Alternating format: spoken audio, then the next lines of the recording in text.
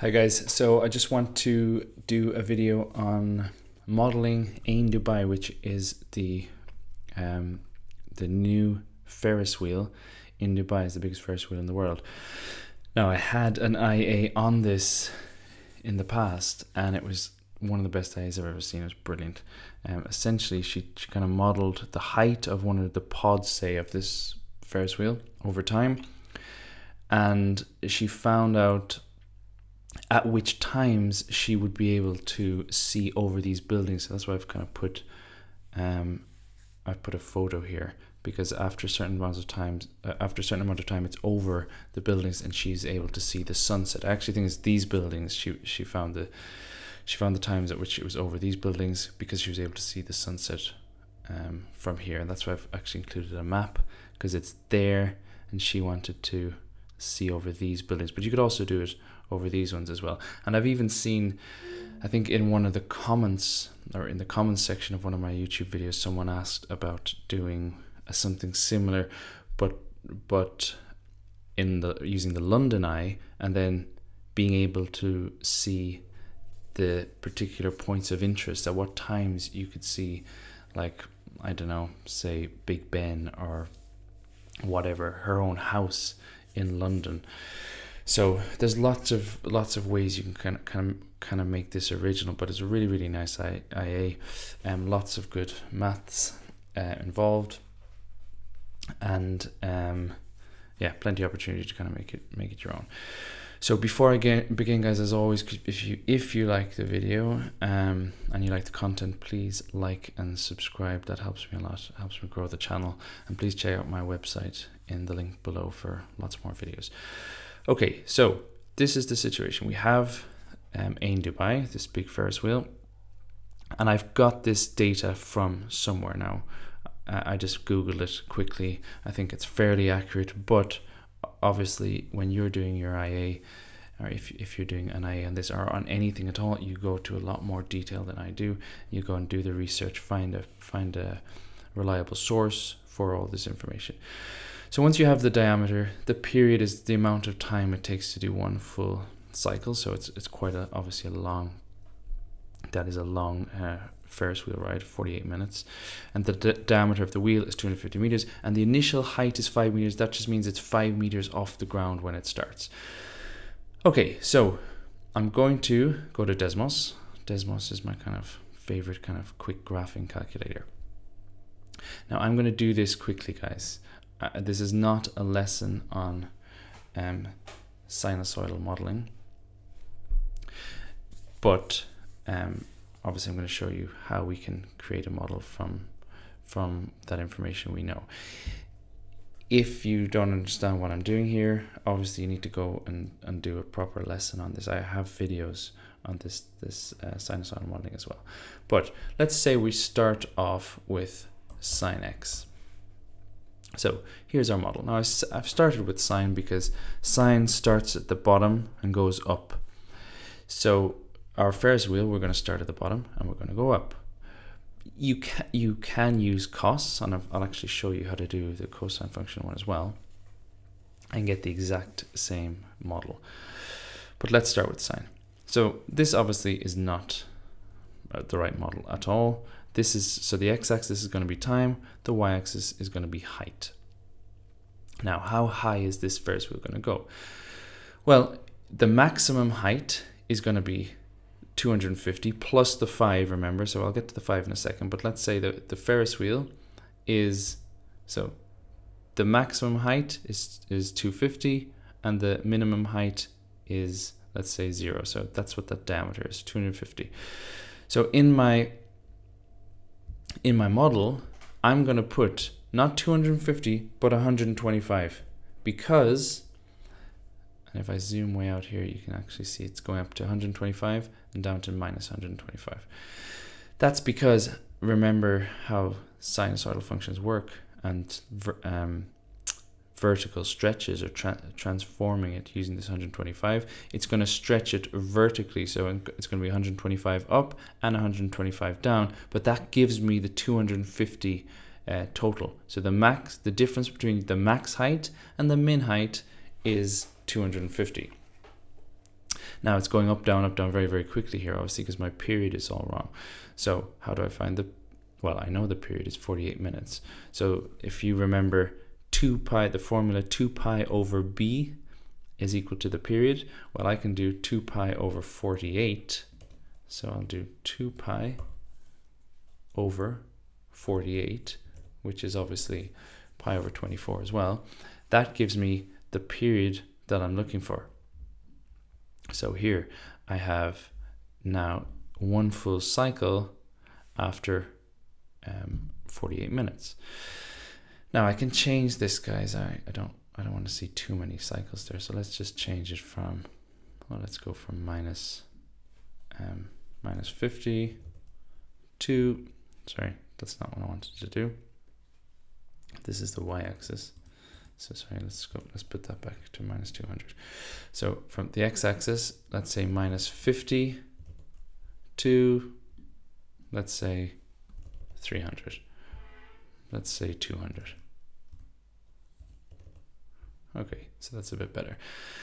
Now guys, you can, and you should, walk the reader, if you're doing this, like you walk the reader through all these different steps. You can put in, get screenshots of the graph and explain what you're doing. The explanations of the transformations really is going to help you show understanding of the modeling and overall what you're going to do.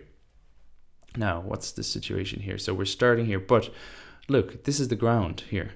The y-axis is the height. He's going underground. So we got to lift this guy up. So let's bring him up.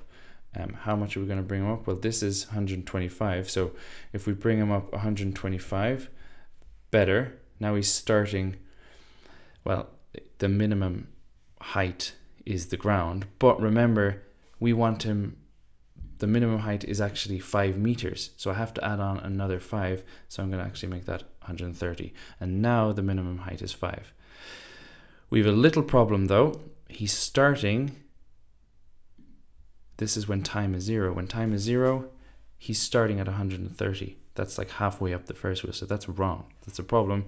So we need to move him.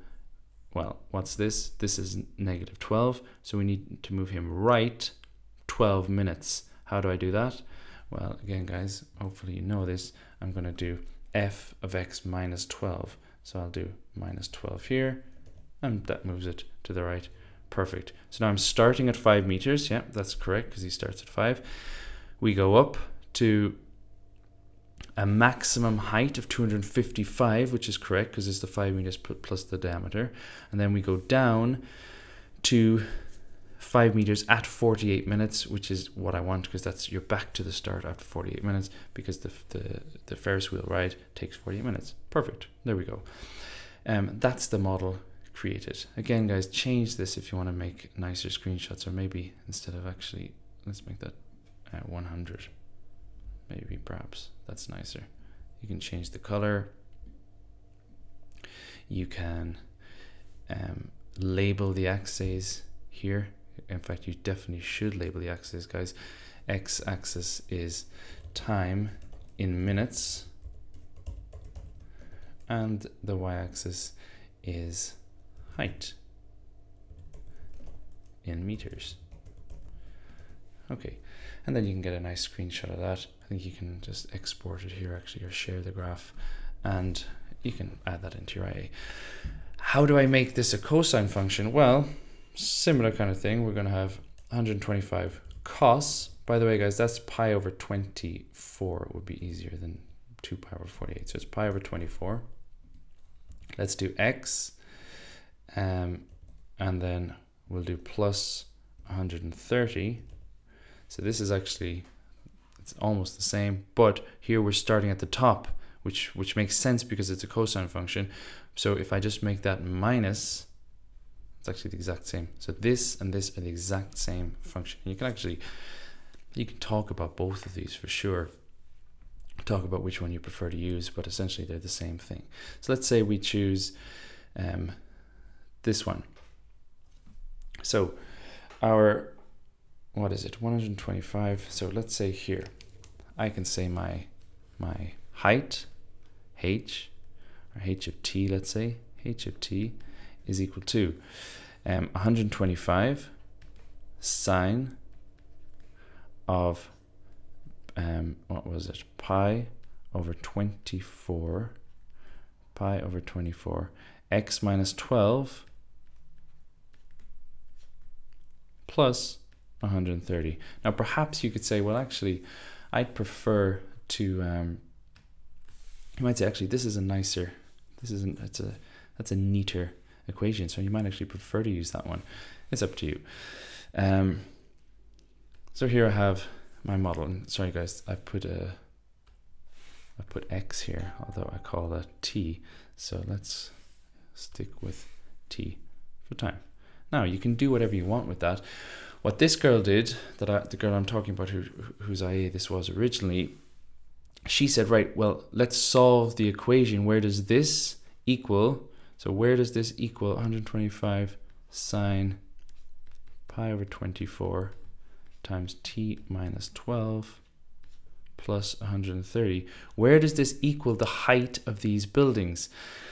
And let's just say the height was, I don't know, for argument's sake, let's say 80 meters. So the height of this building, or maybe this building, or whatever building she wants to see over, by solving this equation, she can find the times at which it is above the buildings, and then hence find, well, I think she even calculated exactly what time she should get on the Ferris wheel to be sure she sees the sunset. So it was really kind of really nice, perfect IA. And anyway, let me just show you how to do it with Desmos. I think for an analysis, you want to actually show that. Sorry, what am I doing? You actually want to show the working out. You can show it analytically, but you can certainly show it with the graph here. So it's at, if it was 80 meters, anywhere between 8.85 minutes and 39.144 minutes, you would be above that building and hence able to see the sunset, or whatever it happens to be that you want to see. Okay, and that's it. Obviously, guys, you can put your own spin on things, put your own spin on it. But as I said, really nice IA. You could certainly, well, another really good idea that one of my students had, and she never actually did this topic, but it was something similar, sinusoidal functions. She used, she wanted to find what would be the best time to build a sandcastle so that the tide would come in at the right time and kind of fill the moat of the sandcastle. So she needed enough time to build it, but she also wanted the tide to come in and kind of destroy the sandcastle, because that's what's supposed to happen. You don't want to build the sandcastle as the tide's going out. That's kind of a waste. So I thought that was a really nice idea as well. And certainly look, there's lots of places you can use sinusoidal functions, even the time of day, global warming, things like that. Finally, I'll just say which course is this appropriate for? Well, analysis standard level would be kind of the definite one. For sure, you could do it in application standard level as well. The only thing I'd say is I'm using radians here. In applications, you should use degrees because there is no radians in your course, but it's basically the same concept. But that might have seemed confusing for some of you because I've been using radians. If you want to use degrees, you just simply change it here into degrees. Now obviously you have to work out these things separately, or you work them out differently. I'll just keep it in radians for the time being. And yeah, for sure, there's no reason why you can't do it for a higher level IA as well. Yeah, you could probably add in some extension, but as I'm always saying, remember guys, a great standard level IA is a great higher level IA as well. It's just probably going to lose 2 marks in criterion E for the use of mathematics. Okay, that's the video, guys. Hope that was helpful to somebody. As I said, one of my all-time favorite IAs was on this. Feel free to ask questions below in the comments and I'll try and answer what I can. Okay, all the best.